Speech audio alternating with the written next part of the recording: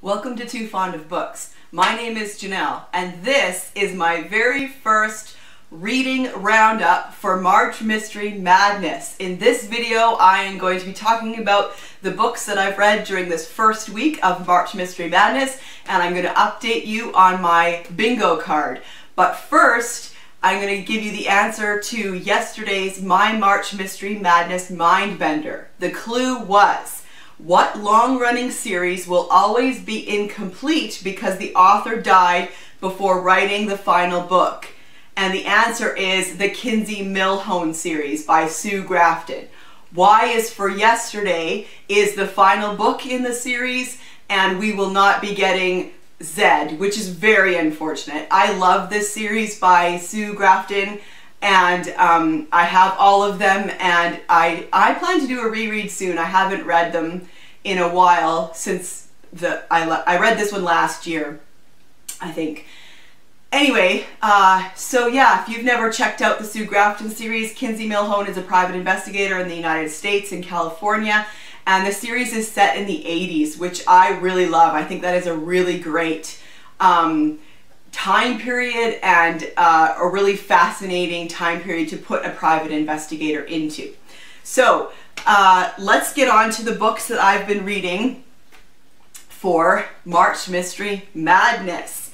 So the first book that I picked up, I wanted to get started on it right away because it is huge, and this is an instance of the Fingerpost by Iain Pears. Now this is almost 700 pages, 685 pages. So I wanted to start that right away, and I am not super far into it. I'm only just over 100 pages into it, but I am really enjoying it so far. This book I am reading for the 5 words in a title, 5 words in the title prompt, an instance of the Fingerpost. But it also has a few other prompts that I could use if I wanted to. Pears has 5 letters. There are 685 pages, which means that it's divisible by 5, or it also technically has 5 in the page number. So there's a number of different prompts I could have gone with for that. But for my bingo card purposes, I'm going to go with 5 words in the title. Now, this is a historical mystery set in 1663 in Oxford. It is set during one of my favorite time periods and in one of my favorite places. This is a reread for me, but it has been years since I've read this, and so I really don't remember very much. There are 4 different narrators in here. There are 4 parts to the book, and each part is narrated by somebody else. It's a little bit reminiscent that way of the Moonstone. So I am on the first part. The first narrator is Marco de Cola, and he is a gentleman from Venice who is visiting England. So it is 1663, and England is racked with intrigue and civil strife. When an Oxford Don is murdered, it seems at first that the incident can have nothing to do with great matters of church and state. Who poured the arsenic into the victim's brandy? The evidence points to Sarah Blundy, a servant girl. She confesses to the crime and is sentenced to be hanged. Yet little is as it seems in this gripping novel, which dramatizes the ways in which witnesses can see the same events, yet remember them falsely. Each of the 4 narrators, a Venetian medical student, a young man intent on proving his late father innocent of treason, a cryptographer, and an archivist, they each have a different suspect or a different culprit. So I'm going to keep reading this throughout the month, and so far I'm really enjoying it. Next up, I went for a very different size of book, and I read Death in 5 Boxes by Carter Dickson, and this is for the prompt of having the number 5 or the word 5 in the title on the cover. This is a book from 1938, and when I started to look into it, I discovered that this book actually fulfills 5 prompts. So in a way, I feel like this is the ultimate March Mystery Madness read for me. It is a Sir Henry Merivale mystery. It says up here, and that is 5 words. The victim has 5 letters in their name. and the victim is Felix Hay. Felix has 5 letters. There are 5 suspects in this book, and the word 5 is on the cover, and also the letters F-I-V-E are also on the cover, and not even just taking that from the word 5, but there is an F, an I, a V, and an E. So this is my ultimate March Mystery Madness read. I loved this book. This was a great story. A cozy late evening party, a cocktail or two, and a nasty murder. So begins the baffling case of the killing of Felix Hay. 5 people had a motive, but not one had the opportunity to poison the drinks, and poisoned they were. Chief Inspector Humphrey Masters clamors for clues from Egyptian mummies and clever clerks, while Sir Henry Merivale silently spots the legerdemain, and it's sure to be old Sir Henry who pulls out the missing pieces from this puzzling package of death in 5 boxes.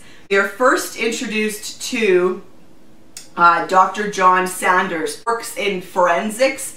He works at the Harris Institute of Toxicology, and he's been doing some experiments, doing some work, and he's left the office very late at night. It's like 1 o'clock in the morning, and he's walking home, and he is accosted by a girl on the street in front of a building, and this building has a couple of floors, some offices, and at least a couple of flats, maybe just one flat at the top, and she is freaking out. She wants to get inside. She thinks her father's in there and that something is terribly wrong.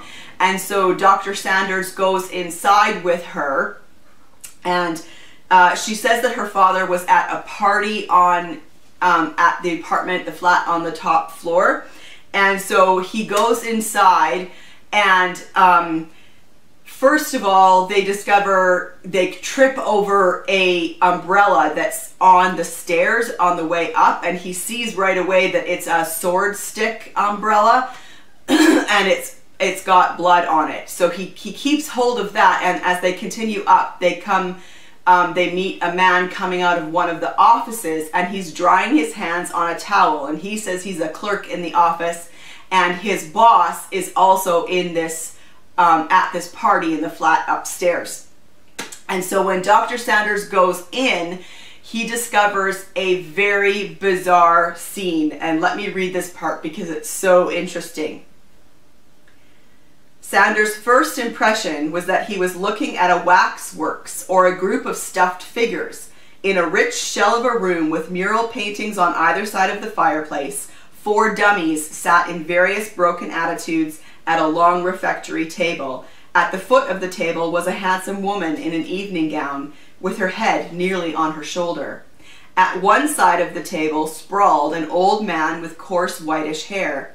At the other side was a middle-aged man sitting bolt upright. Finally, at the head of the table sat an immense, fat, jovial-looking man with a tonsure of red hair. He looked like a dissipated monk and dominated them all. The window frames shook to the rumble of a lorry in the street below. The silent company vibrated a little. Dead? Not quite, anyhow. Even in the doorway, Sanders could hear strange breathing. He went softly across to the woman, whose ringed hand was cut on a broken cocktail glass. Her pulse was very rapid, well over 120. Her skin had a patchy reddish look. He lifted one of her eyelids and understood. The pupil of the eye was so dilated that it left only a narrow ring round the iris. So what he discovers is 4 people sitting around a table, and they have all been drugged. But one of those 4 people is dead. And what makes it so interesting is Felix Hay had not died of poison. Felix Hay had died of a stab through the back with a long, narrow blade, like a sword stick. Fascinating setup. 4 people around a table, they've all been drugged, one of them is dead, but he was not poisoned, he was stabbed through the back. So this was such a great setup. I was really, really intrigued and interested. Also, there was a hilarious moment here. On page 30, Sanders says, It's the one time we can accuse the police of getting their ideas from detective stories. The inspector always says to the chemist, "Analyze this," and the chemist in the story walks into his laboratory, immediately walks out again, and reels off the smallest measurements of the most obscure poison. Have you any idea how long this sort of work takes? And I laughed out loud because this book was from 1938, so apparently the CSI effect started much earlier than we thought.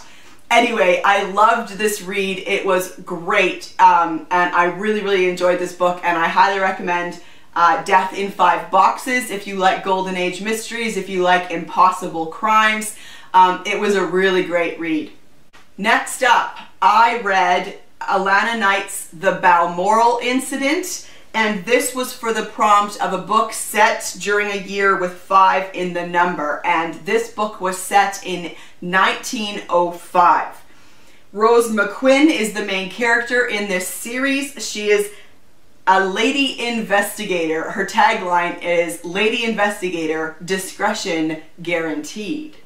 Her stepbrother Vince is a physician to the royal household. Her husband Jack is Senior Detective Inspector McMurray of the Edinburgh City Police. So this is set in Scotland, and she goes with her daughter and a friend of her stepbrother's wife. They go for a visit to Balmoral. So her stepbrother Vince is a physician to the royal household, and they are currently at Balmoral, and so Vince has arranged for them to have a little holiday. There's a cottage on the estate, and so Rose goes with her daughter, and initially Vince's wife and his daughter were supposed to be there as well, and that's why his wife's friend Olivia, his wife's name is Olivia, his wife's friend Mabel Penby-Worth. That's quite the name. So she came as well because she wanted to visit her old school friend Olivia, but then Olivia and the daughter weren't able to come on the trip, but Mabel still sticks around. So this book started off a little bit slowly for me. The first chapter was all reminding the reader of the backstory, which is helpful, but I prefer when that's interspersed throughout the story with a little bit of action, so it felt like it was a bit of a slow start for me. Olivia's friend Mabel Penby-Worth is Olivia's best friend from school days. She's also a suffragette, so that there was some interesting pieces in there about the suffragettes and their fight for the vote at that time period. So I think it was the day after they arrived, there was a death on the estate. One of the estate workers was found in the river, and it was just an accident. He had fallen in. But right away, things kind of start off a little bit uncomfortably for their vacation. Murder does happen, but it takes place about halfway through the book, so you have to wait a long time. There's a lot of setup, there's a lot of descriptions of tension and stuff like that.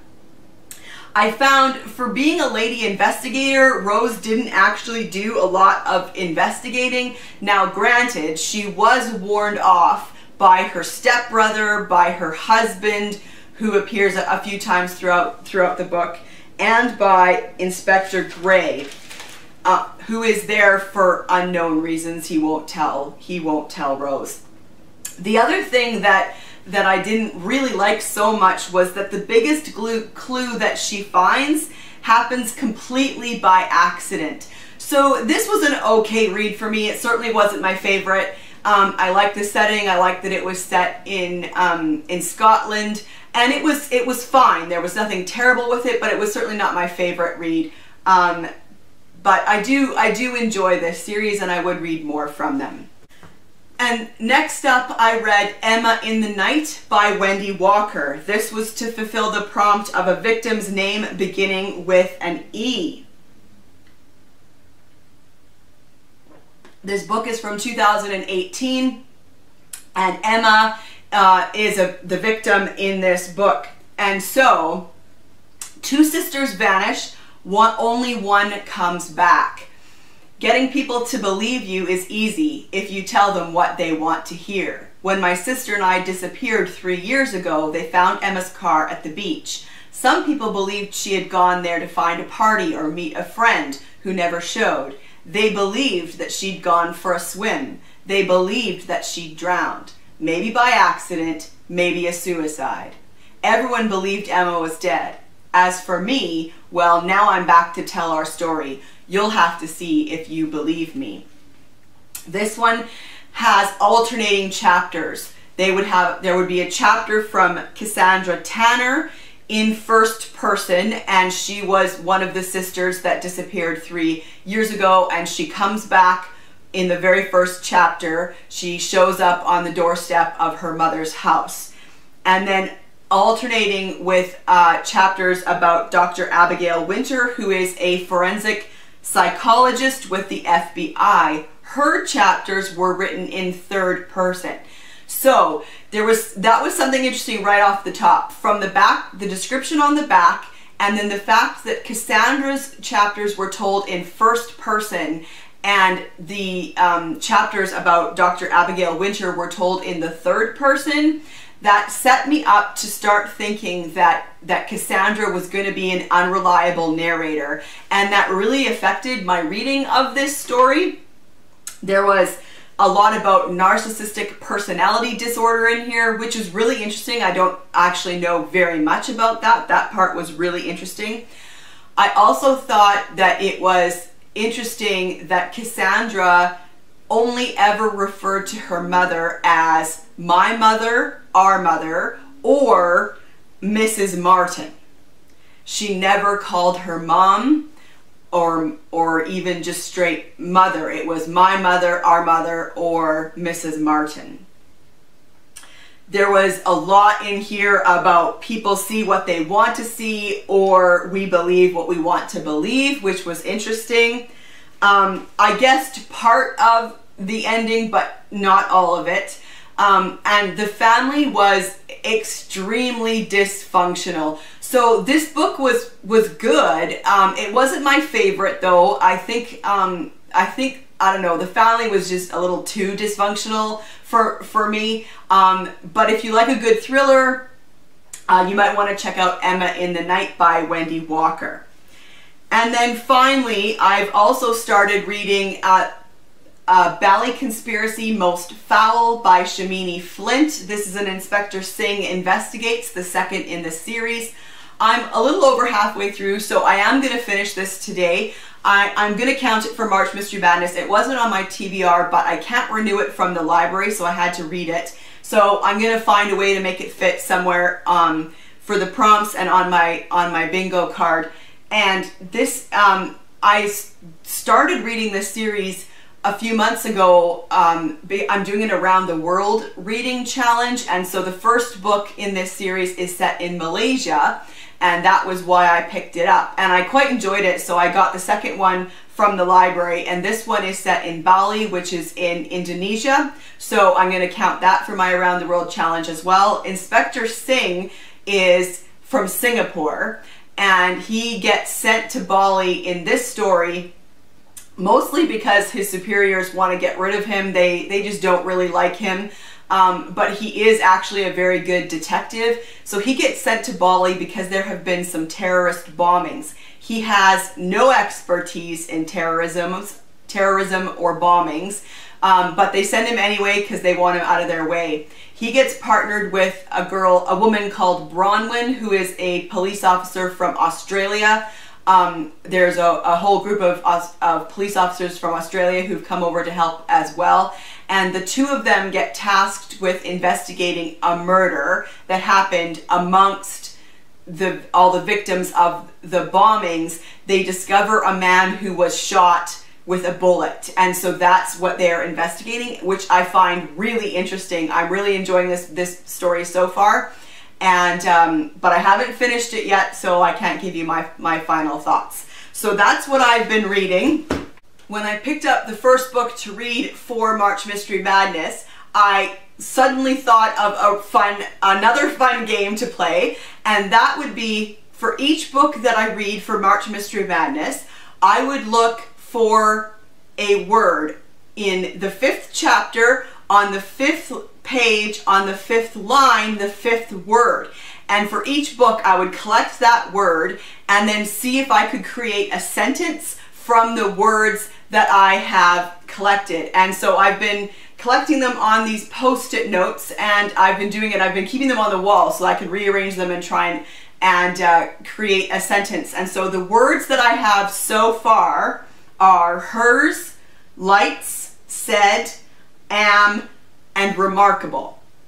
So far I can't make a sentence. I'm gonna have to read a few more books, but this is just a fun little game I've been playing, and if you want to play along, it's just for fun. So find the word in the 5th chapter, on the 5th page of chapter 5, 5th line, 5th word.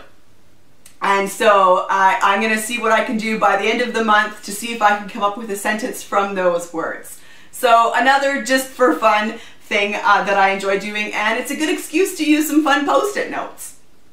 And I'm going to update you on my March Mystery Madness bingo card. So as you can see, I've filled in 4 of the squares. I haven't yet got a bingo, but I think I'm doing pretty good.